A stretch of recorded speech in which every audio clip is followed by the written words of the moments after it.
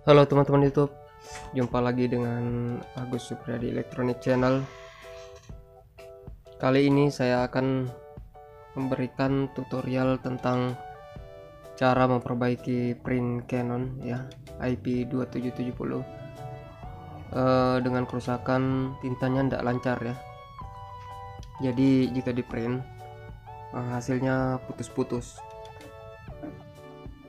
Oke, kita bisa tes ngeprint ya.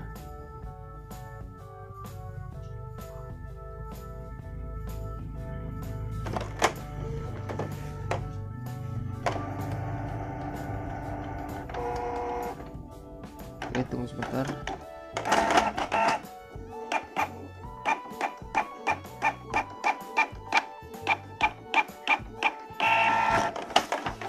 Nah, hasilnya seperti ini teman-teman, bisa dilihat ya.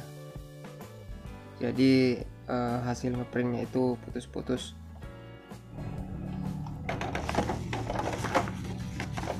Jadi print ini saya sudah cleaning ya, sudah kita cleaning di maintenance ya. Ini kita cleaning di sini ya. Tapi hasilnya sama saja ya, sangat katrek ini sangat membandel sekali ya tintanya.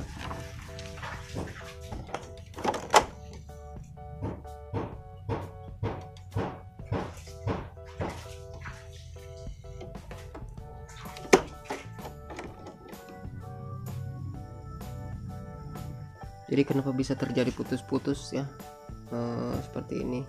Ini karena tinta yang ada di dalam katrek ini membeku. Jadi tinta tidak lancar ya.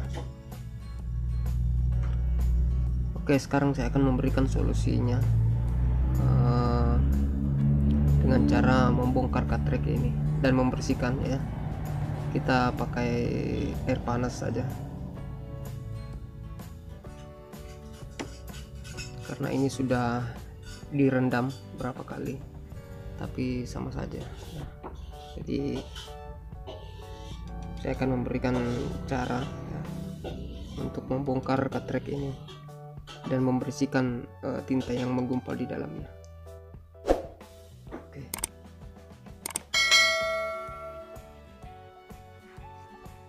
Oke. Jadi sekarang kita akan membongkar katrek ini ya.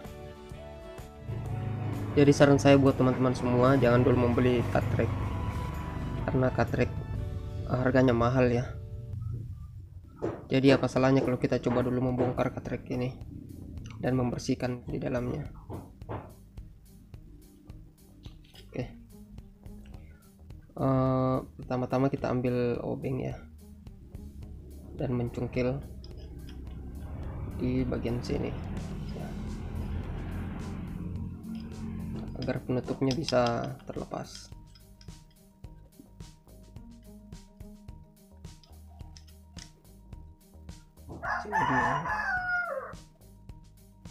Jadi jangan terlalu ditekan ya.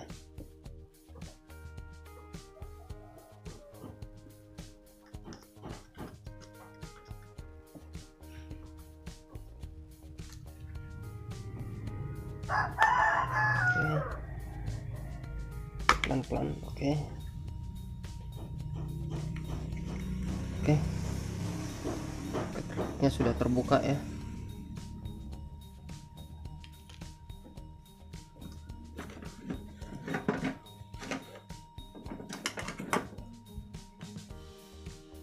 Nah, di dalamnya ada busa ya.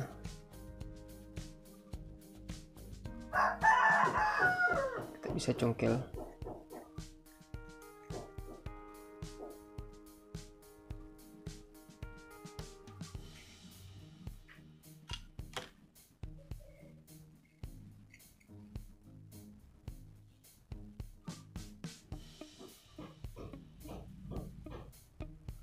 Nah, dalam sini dia.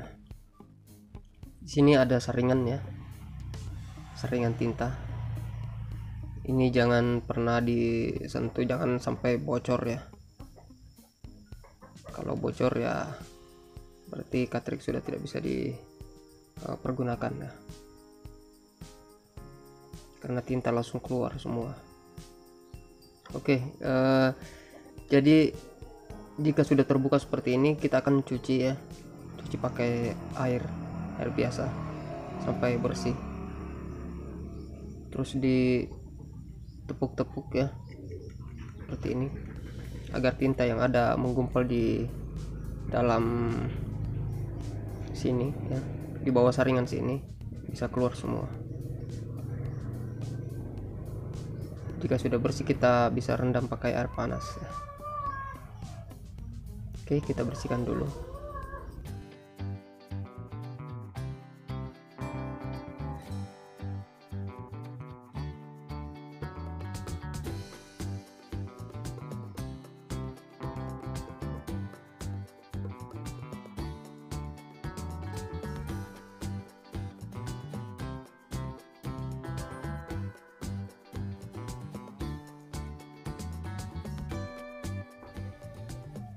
Oke, jika sudah selesai dicuci ya, ini sudah bersih.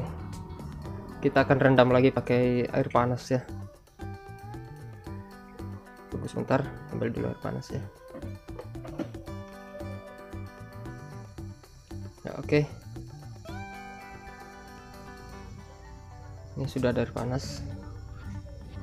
Kita masukkan ke dalam ya.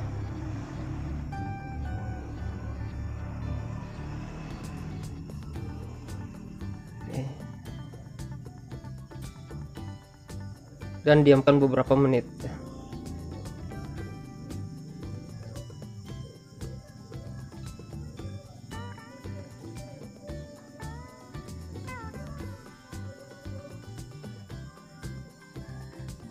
Sampai sisa-sisa tinta yang masih menggumpal bisa encer ya, dan bisa keluar lewat bawah. Terus kita ambil juga tisu, bisa tempel di bawahnya.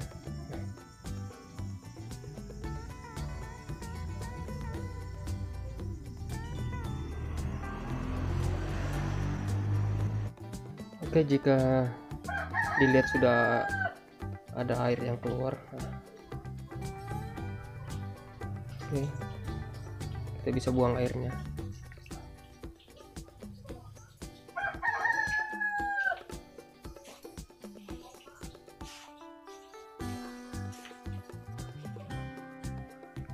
Oke, kita bisa lap di dalamnya pakai tisu.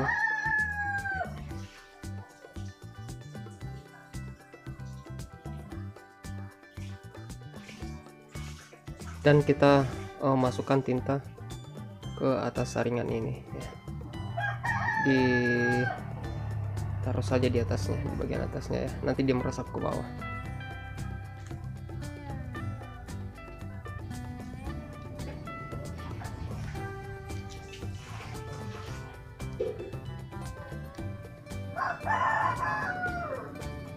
Jangan ditusuk ya, ditetes saja.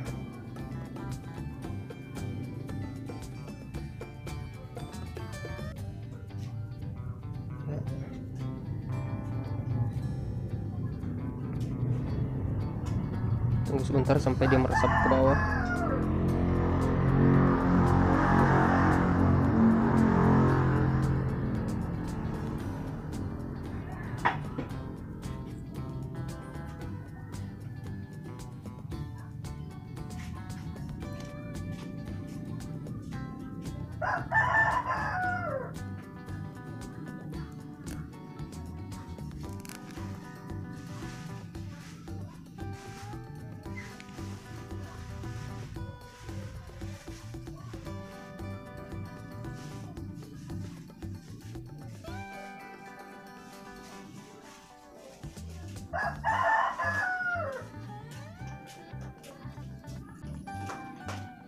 Oke, kita sudah meresap ke bawah, kita bisa taruh lagi ya, sampai betul-betul lancar turun ya.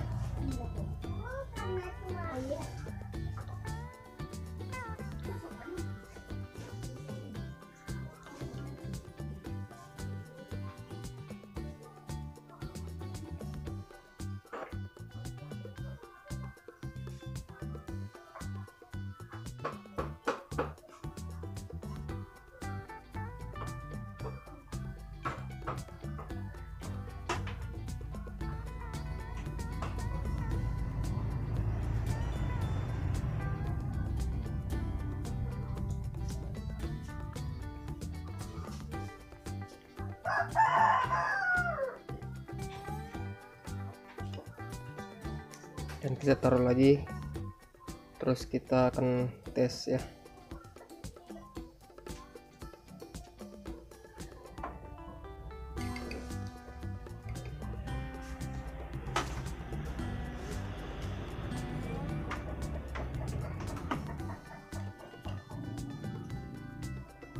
Kita biarkan saja begini, kita tutup ya. Jangan dulu dipasang saringannya, kita tes dulu.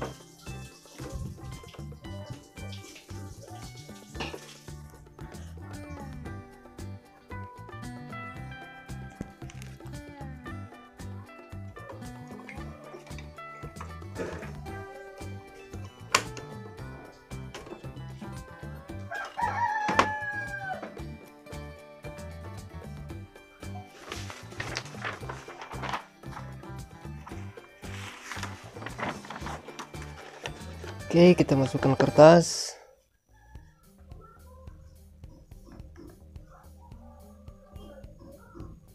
Oke, kita tes lagi ya.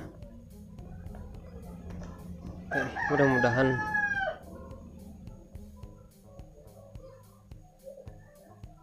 tunggu sebentar, belum menyalakan ya.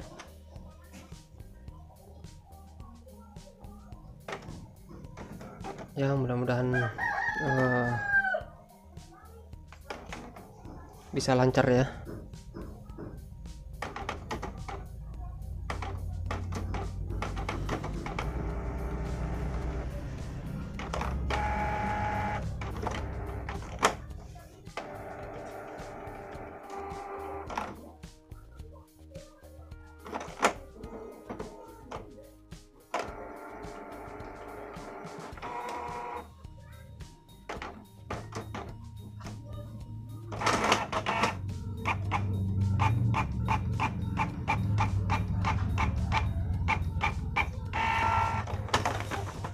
Oke, sedikit lagi ya, karena perlahan-lahan tinta akan meresap ke bawah, bisa ngeprint dengan bagus ya.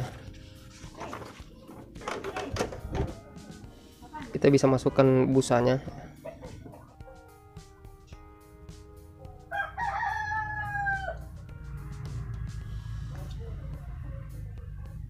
Oke, secukupnya saja dulu.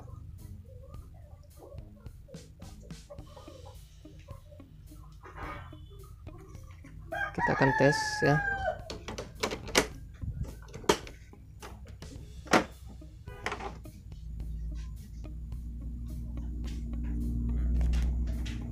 Dan kita akan cleaning.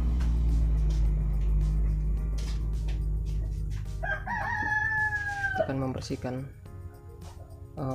memperlancar tintanya ya. Oke, klik ini ya.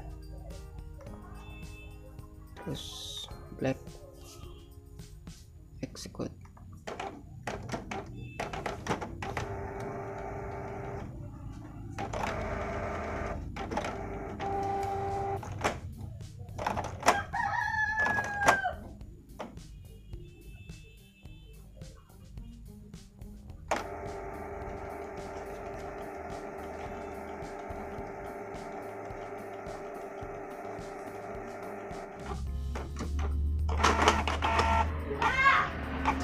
Dan sudah bagus ya.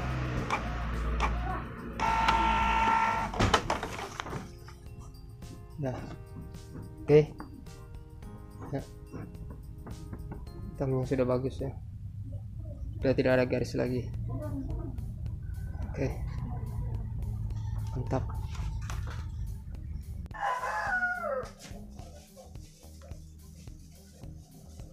Oke, kita tes baik. Mudah-mudahan sudah bersih.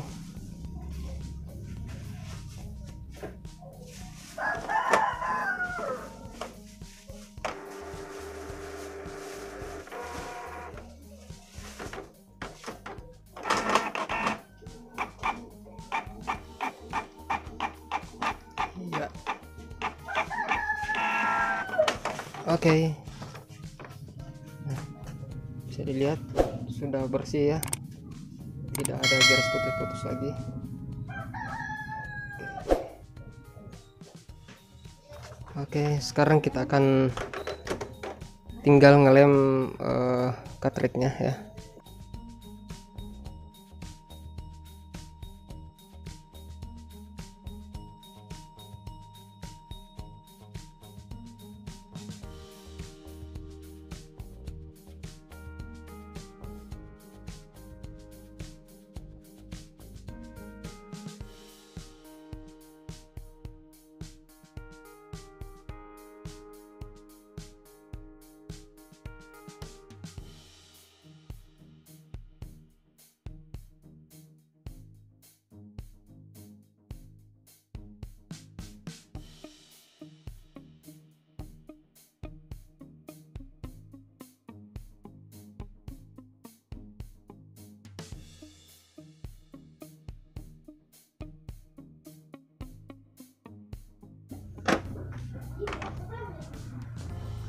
Ya, kita bisa print lagi sekali lagi ya.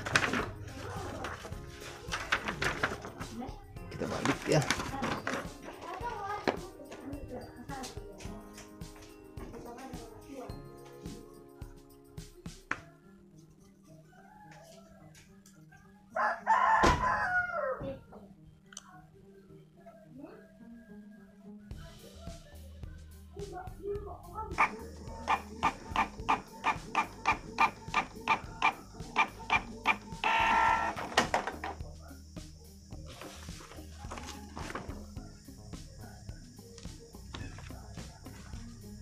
Oke ya, mantap.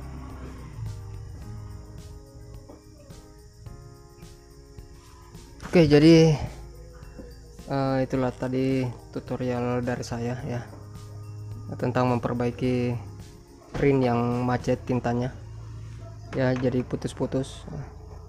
Jadi pesan dari saya buat teman-teman, jangan dulu buru-buru beli cartridge ya yang baru. Kalau bisa kita perbaiki dulu ya, mudah-mudahan bisa bagus ya, dan pekerjaan yang kita lakukan bisa terselesaikan dengan mudah. Oke, sekian dulu tutorial video dari saya. Jika teman-teman suka video ini, jangan lupa like dan subscribe channel saya. Oke, terima kasih.